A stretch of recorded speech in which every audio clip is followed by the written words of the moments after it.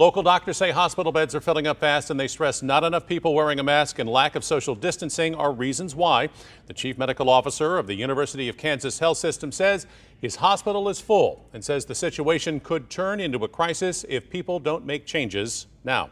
For a public health official to tell you to mask when you're indoors, don't wait for a public health official to tell you not to gather in large crowds or go inside for a large group gathering. You need to take the warning now. You need to heed the truth. Dr. Stites says the lack of mandates now is a real challenge, adding younger people are now becoming COVID patients.